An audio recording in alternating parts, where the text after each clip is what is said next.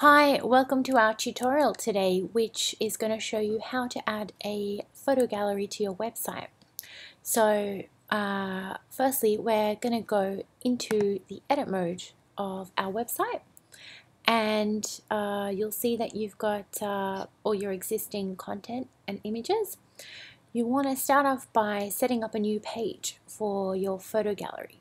So we're going to go into the Pages tab up the top, and we're going to go to add a page, and we're going to call this gallery, and I'm going to shift this up just after frequently asked questions, and let's save that one down. So we will save and edit that.